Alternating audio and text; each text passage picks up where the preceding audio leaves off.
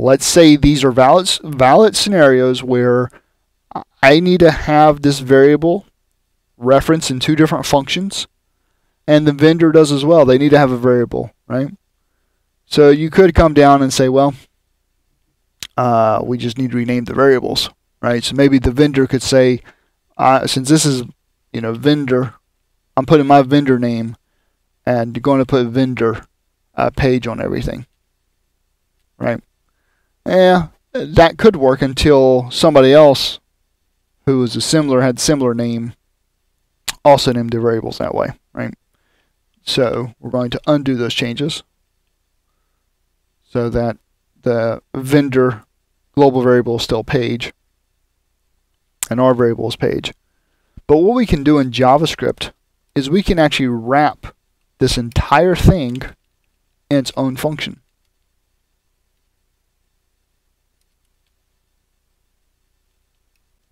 Now, right now we're having errors because we need to do something else besides this. This is not valid. But what is valid is the fact I can put parentheses around this. Okay, and so now that's valid JavaScript.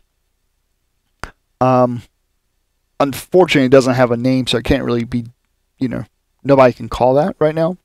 But what we can do is put an open and close parentheses on it. And the idea is we have this function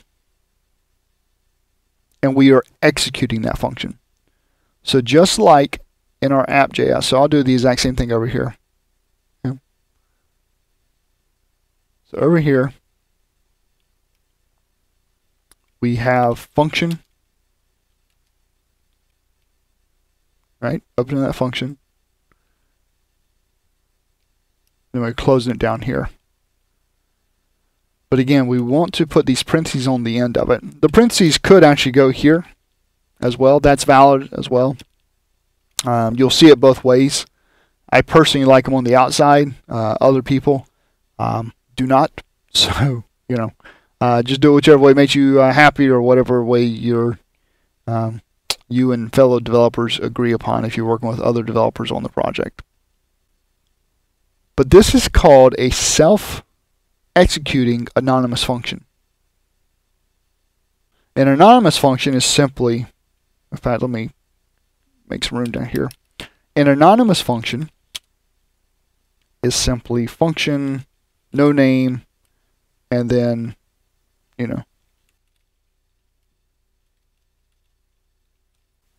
So we have this anonymous function, but it's getting an error because it's kind of expecting a name. But the idea is we could then assign that function to a variable. So we could assign that to the variable anon, or any variable we wanted. So the idea is this is an anonymous function, so I'm just making it the variable anon. And then we can actually call that function just like we would anything else. Anon with the parentheses. So that's what we're doing here, is we have a function. It's an anonymous function, but instead of assigning it to a variable, we're wrapping it in parentheses, and then we're going to execute it by having these double parentheses. And it's the exact same thing as having a function here and then executing it down here by having the two parentheses. So this is a typical pattern you'll see in JavaScript code, and this is a pattern that you should follow. It's a way to make sure that your code is separated from somebody else's code. That when you have to have a code like this where you have a page and it's referenced in multiple functions, that it is not in global space. Okay? I'm going to go ahead and delete this anonymous function here. Okay. So now, when we run this, what's going to happen is it's going to load up vendor.js, and it's going to run this anonymous function. So it's going to create this function, and then it's going to run the function. So when it runs the function, it's just as if we didn't have it inside of this anonymous function at all, right? But the reason why we do have it here is so that all of this stuff is inside of this function scope and not inside of a global scope. The same is true with our app.js. We have this function. We have all this code inside of this function, so when the page loads, it's going to do this stuff. Again, you'll see this is still a global variable, and this is still another global variable. Okay? And that's bad. But we'll fix that in a minute. But as long as we are good developers and put the var keyword, as long as it's inside of a function, we're in good shape. Again, if we had a var page out here, we're going to be clobbering that namespace.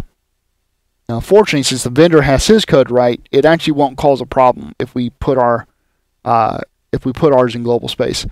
But again, you don't want to do that. You want to make sure that all your variables are inside of a function, so that you're not in global namespace. Now we have one more thing we need to fix up before we can run this and see if the change actually fixed our problem. And the thing we need to work on is the fact that, hey, this is an anonymous function now, right? And by its nature, nobody on the outside can get to this function.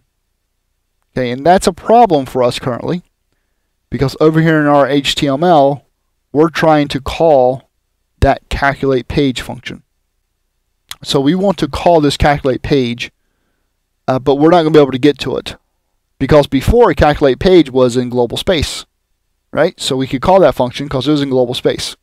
But now we have encapsulated that function around this anonymous function. So we've made it so that our page is protected, it's not going to get clobbered by anybody else, but it also means that our page is being hidden from other people as well.